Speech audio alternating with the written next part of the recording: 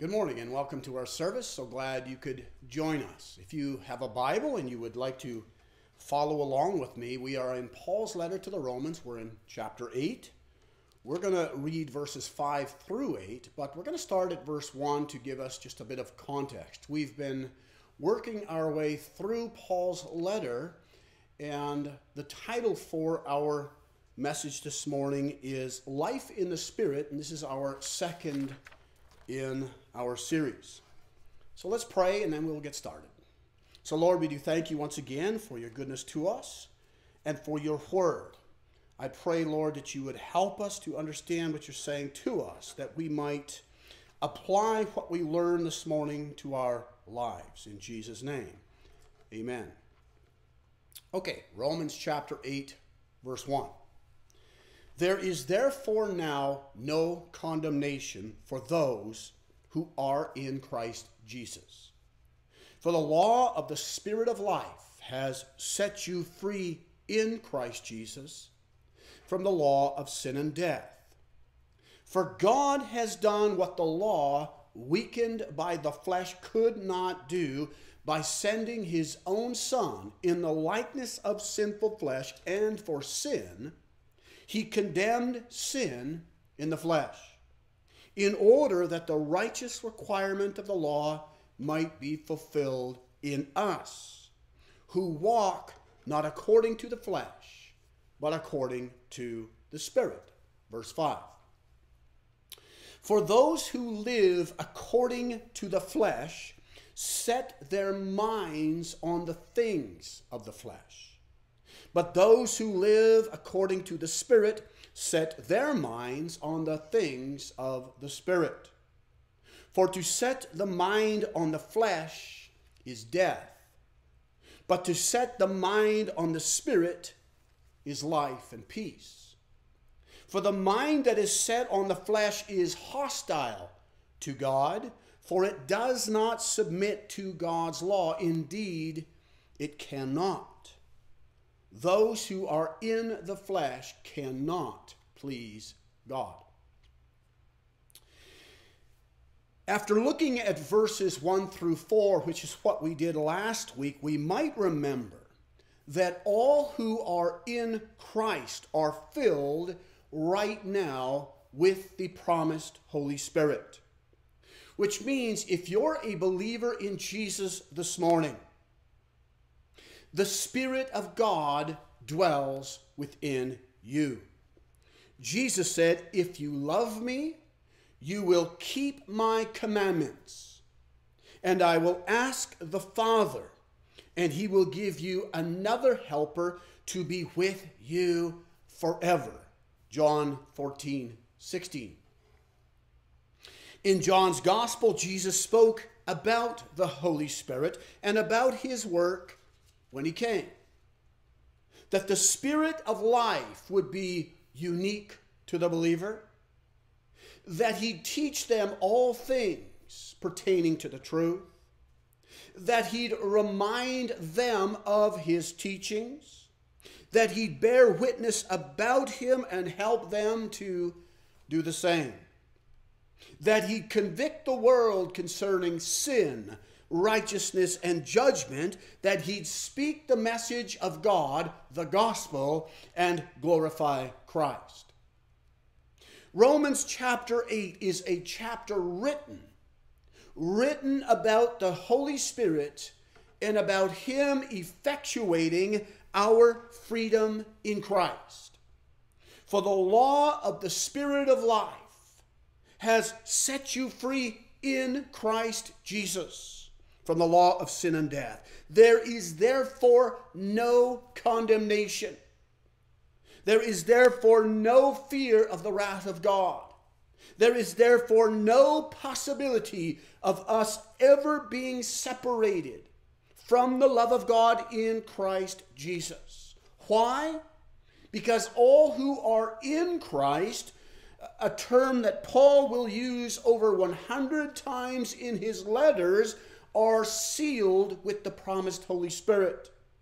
What that means is that when we were born again, when we came to Christ, when we committed our lives to him, When we got saved, we received the identifying mark of ownership, the guarantee of our inheritance, the helper that Jesus promised, the Holy Spirit. And he, according to Jesus, is with us forever. Romans chapter 8, the end of this chapter, verse 38, listen to what Paul writes. For I am sure that neither death nor life, nor angels nor rulers, nor things present, nor things to come, nor powers, nor height, nor depth, nor anything else in all creation will be able to separate us from the love of God in Christ Jesus our Lord. At the very core of his being, Paul is absolutely convinced that nothing will separate him or any other believer, now or ever, from the infinite love of God. That we who follow Christ, that we who are in Christ are secure in Christ. And I've got to think that to a first century Christian living in exceedingly dark and uncertain times, these had to have been profoundly comforting and encouraging words. But Paul wasn't writing for their benefit alone. He was writing for our benefit as well. And as good as it is to know for certain that we are secure in Christ, it's equally encouraging to know that God's grace, that his grace continues to extend through and by the Holy Spirit. In Luke's gospel, Jesus said this, Luke chapter 11, verse 13. If you then, who are evil, know how to give good gifts to your children, how much more will the Heavenly Father give the Holy Spirit to those who ask him? So here's a question. Here's a question, something to think about. In the midst of our present day struggles, of which we have many, do we ever stop to consider the many blessings we who are in Christ have and have right now? You see, in Christ we have a new identity. In Christ we have a new master. In Christ we have a new inheritance. And in Christ we have a new destiny. In addition, the Holy Spirit sent by God the Father and sent by God the Son resides in all who are in Christ. He empowers us to live the life expected of us. I mean, sometimes it seems that we just get lost in the battle and we lose a bit of perspective. And with that in mind, I want to do something entirely different this morning. I want to spend our time, I want to encourage you during that time. I want to remind you of what you have right now because of what Christ has done. And through this important exercise, my hope is that much like the disciples who on the road to Emmaus, who unknowingly walked with the risen Christ, whose hearts burned within them as he spoke to them, as he opened the scriptures to them, our hearts would burn within us as well. That this morning our confidence will build, our courage would grow, our resolve would deepen, where our spirits are ignited with a new passion for the gospel. So sit back, set your minds on the things of the Spirit, direct your full and undivided attention to what the scriptures say about those who, about those who are in Christ and be encouraged, remembering that every single promise finds their yes and amen in Christ. So in Christ, you are redeemed. You are set free. You are bought with a price. Romans chapter 3, verse 21, but now the righteousness of God has been manifested apart from the law. Although the law and the prophets bear witness to it, the righteousness of God through faith in Jesus Christ for all who believe. For there is no distinction, for all have sinned and fall short of the glory of God and are justified or declared righteous by God by his grace as a gift through the redemption that is in Christ Jesus. In Christ, you are redeemed. You are set free. You are bought with a price. In Christ, you are alive to God. Romans 6:1, so you also must consider yourselves dead to sin and alive to God in Christ Jesus. In Christ, you are a possessor of eternal life. For the wages of sin is death, but the free gift of God is eternal life in Christ Jesus. In Christ, we are free from the law of sin. For the law of the Spirit of life has set you free in Christ Jesus from the law of sin and death. In Christ, we are members of one spiritual body. Romans 12:4, for as in one body we have many members, and the members do not all have the same function. So we, though many, are one body in Christ, and individually members of one another. In Christ, we are fellow workers in God's kingdom.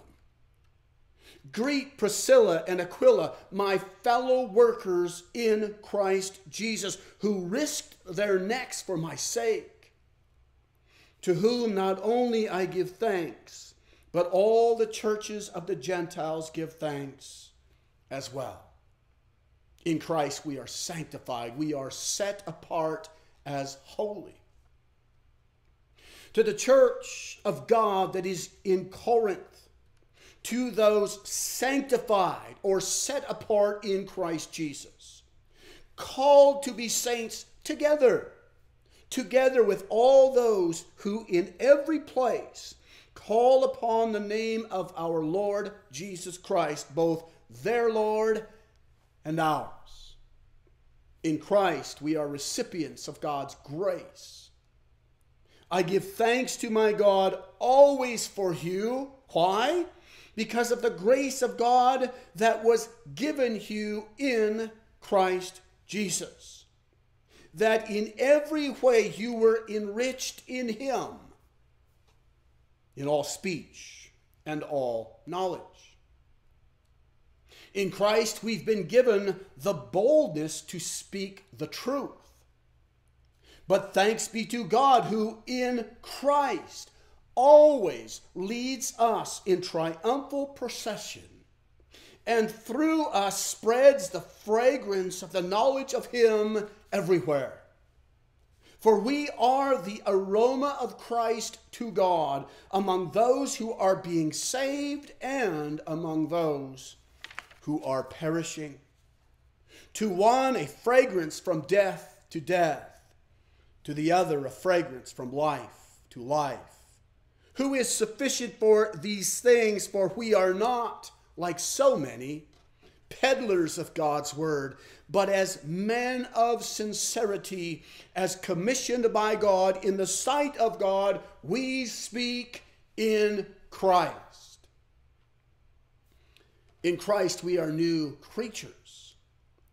Therefore, if anyone is in Christ, he or she is a new creation.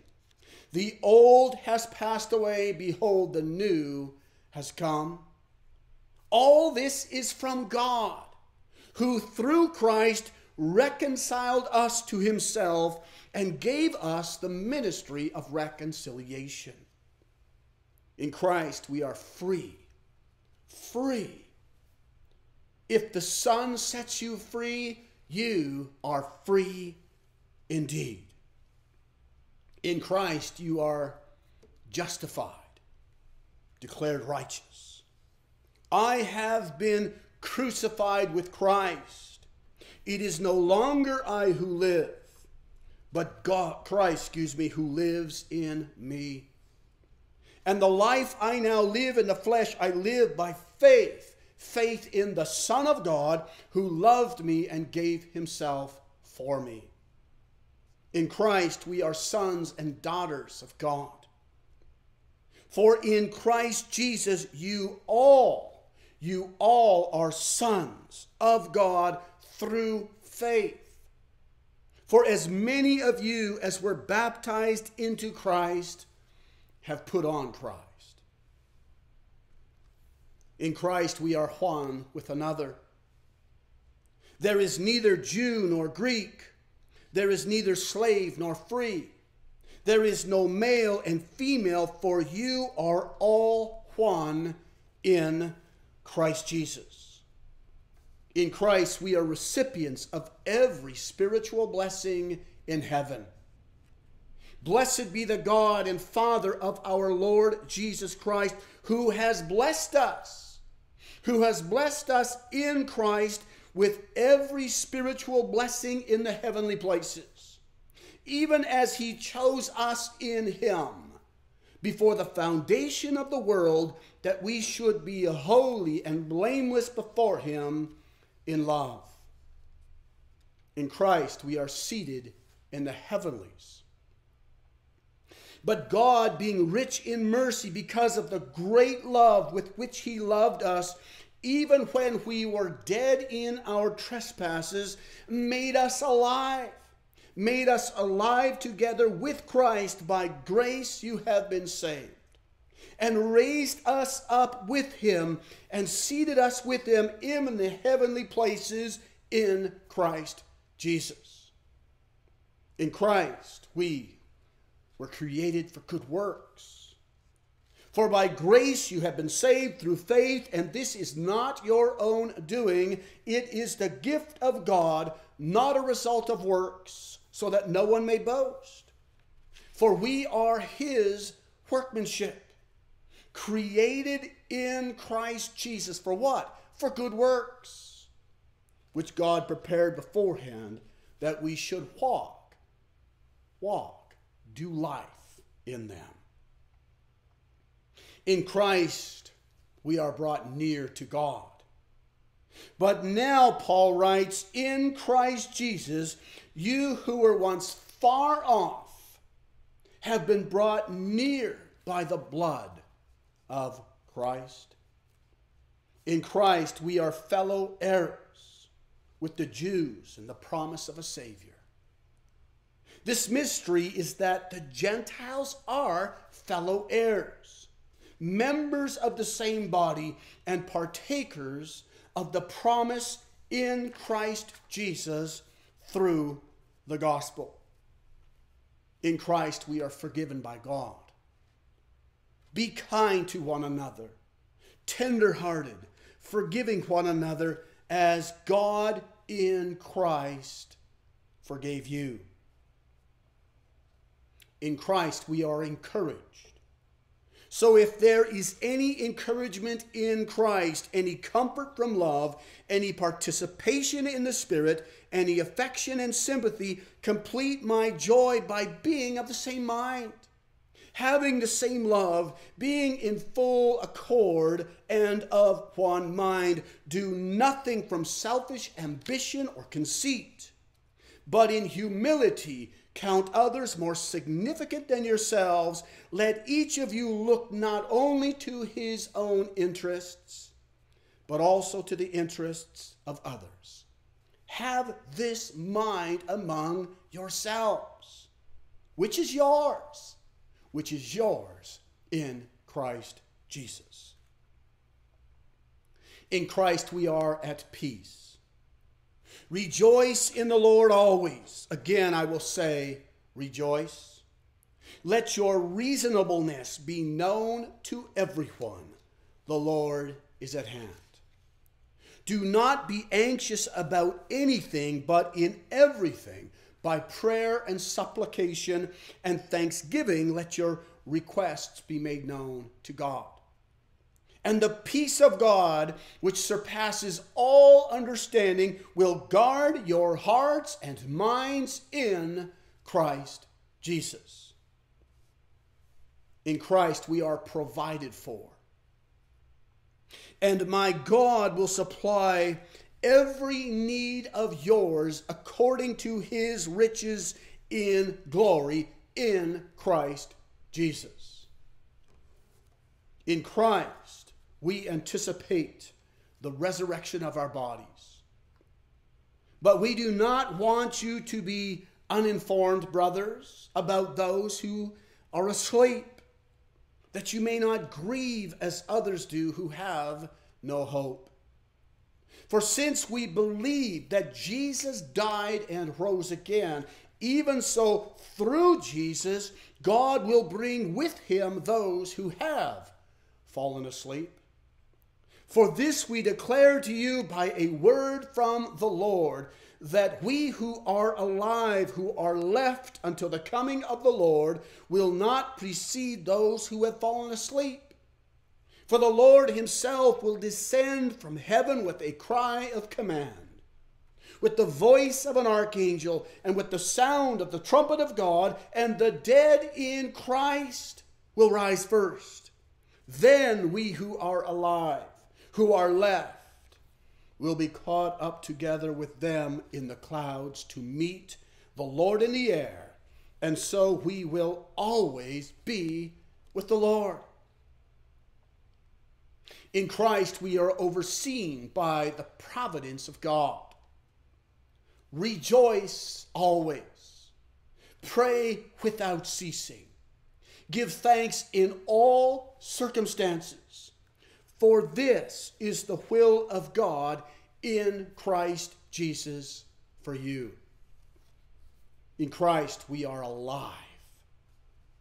Paul, an apostle of Christ Jesus by the will of God, according to the promise of the life, the eternal life that is in Christ Jesus. John writes, now Jesus did many other signs in the presence of the disciples, which are not written in this book, but these signs are written so that you may believe that Jesus is the Christ, the Son of God, and that by believing in him, you may have life, eternal life in his name. In Christ we are saved. Therefore, I endure everything for the sake of the elect, that they also may obtain the salvation that is in Christ with eternal glory. To be in Christ is to belong to Christ. To be in Christ is to be saved by Christ. To be in Christ is to walk or do life worthy of Christ.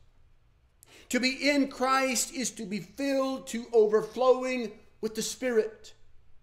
Paul writes that God's love has been poured into our hearts through the Holy Spirit who has been given to us. In other words, we're never alone. If we're in Christ, we're never alone.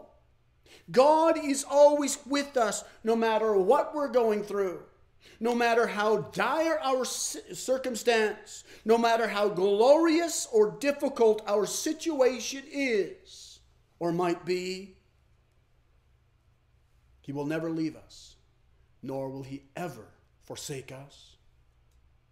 To be in Christ is to make the pursuit of righteousness, godliness, faith, love, steadfastness, and gentleness a priority in our lives. To be in Christ is to set our minds. It's to set our minds on the things of the Spirit.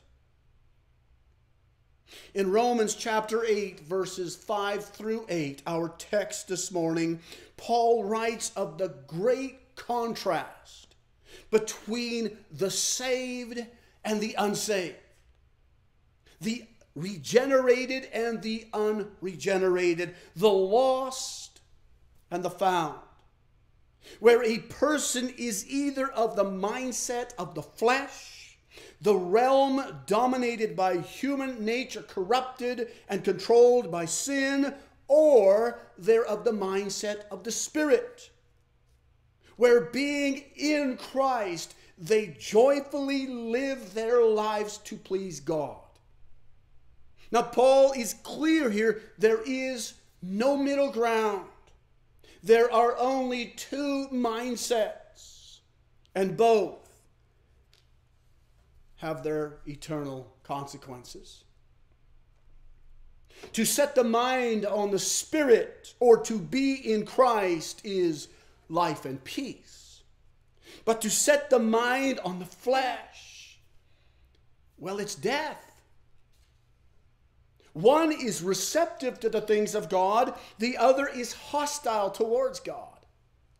One seeks to fulfill God's perfect law, the other is unwilling and incapable of submitting to God's law. One is able to please God while the other cannot. One leads to eternity in glory with Christ. The other faces eternity without Christ. This is our reality. This is what faces all of mankind. Salvation by faith in Christ alone, or perishing alone without Christ. You see, without Christ we are destitute, we are empty, we are lost, we are helpless and hopeless to secure our own salvation.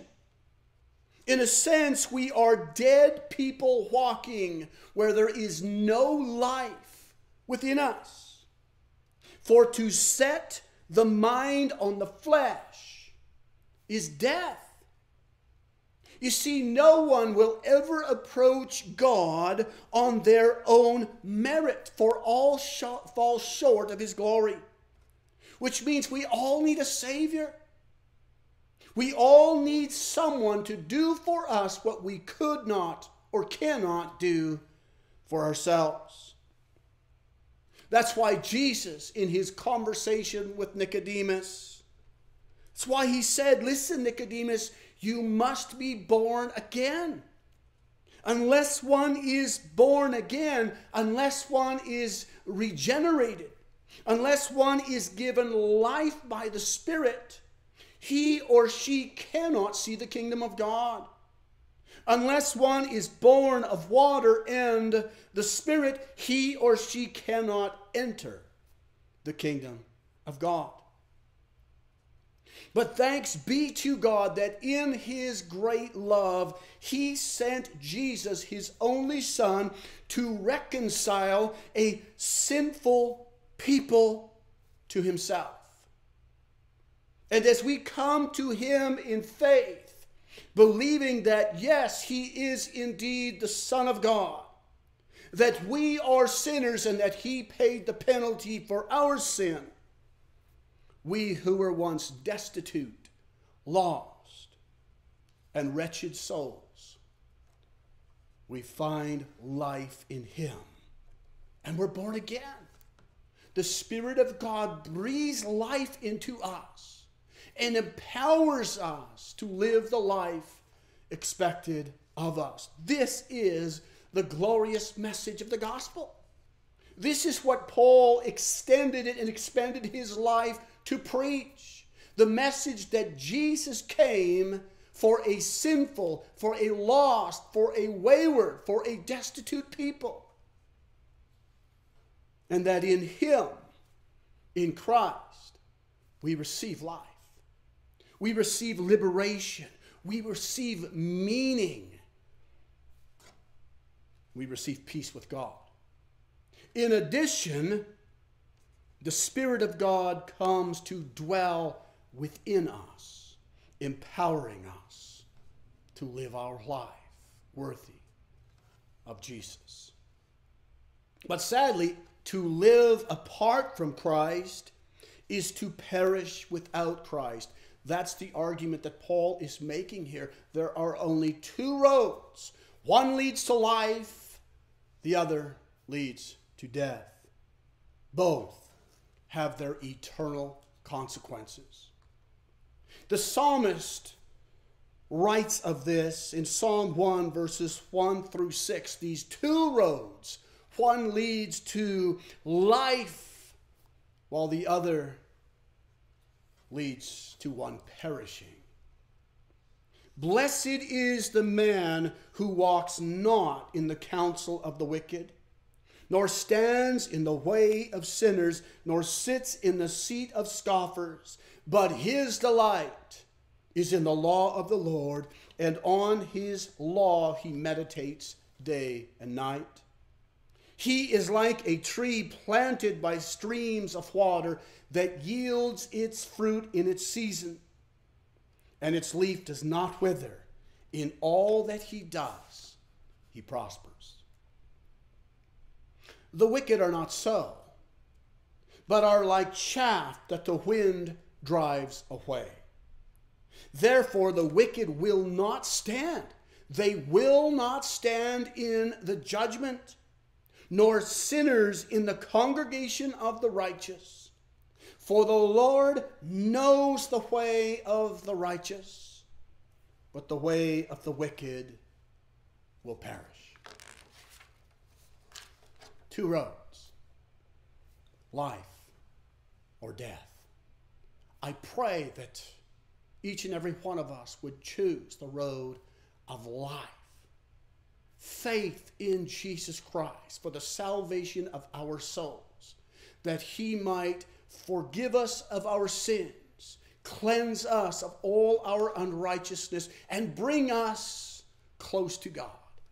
I pray that your testimony this morning, if it is not a simple cry for mercy, will resolve the problem. Let me pray. So, Lord, I do thank you for this morning and this time that we can gather around your word. I pray, Lord, that we would understand as believers the significance of what it is to be in Christ. That all these promises that we read find their yes and amen in Jesus. And we're so thankful for that. Lord, for anyone who might be listening right now who does not know you, I pray that by your Spirit you would nudge or tug at their heart and they would surrender to you and say, yes, I need Jesus in my life. I too am lost. I too am destitute and wretched. I am void of life and meaning. I pray, Lord, that you would meet that person in a profoundly intimate way. Breathe life into their souls, satisfy them, empower them to live the life that you've called them to live. And for all of us, Lord, I pray we would live our lives worthy of you. Continue to transform us, Lord, by your Spirit, that we might become more like you, that we might live to honor and glorify our Lord and Savior. In Jesus' name we pray. Amen. All right, blessings on you. Have yourself a great week, and we will see you next week.